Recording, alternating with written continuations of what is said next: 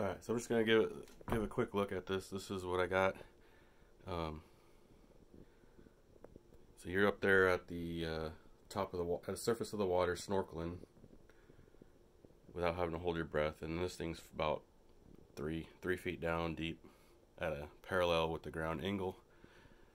And so and then you can see that you can stick your finger in there and that yellow button turns it on or off. I'm gonna have to waller it out so it's not covering up part of the yellow button.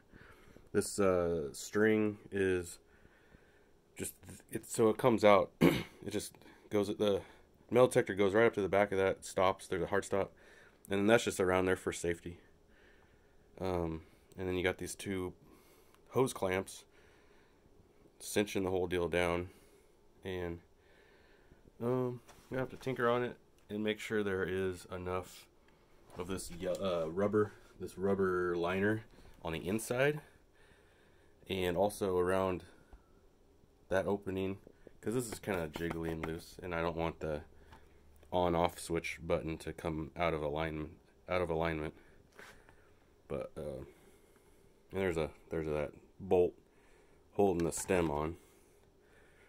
So I'm hoping this is you guys all agree this is a pretty simple solution to holding the depth finder from the surface, so you're not sitting there having to constantly hold your breath to get to the 3 foot deep areas.